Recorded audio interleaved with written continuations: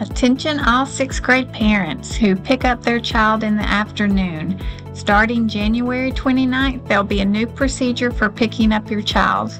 Instead of going around to the front of the school, you will now enter into the bus lot to pick up your child. Follow the signs for the 6th grade car rider line in the afternoons. As you enter the bus lot, this will be the car rider line for 6th grade.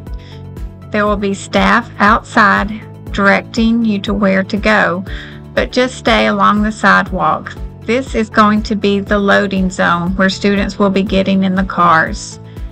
Once you have your student in your car, continue around the bus lot to exit. If you are exiting between 3:20 and 3:30, you will only be allowed to turn right at the stop sign. One last thing, if the car rider line is backed up a little bit, please do not block this area. This is where the students who ride buses will be crossing to get on the bus. We want to thank you in advance for helping make this new dismissal procedure successful.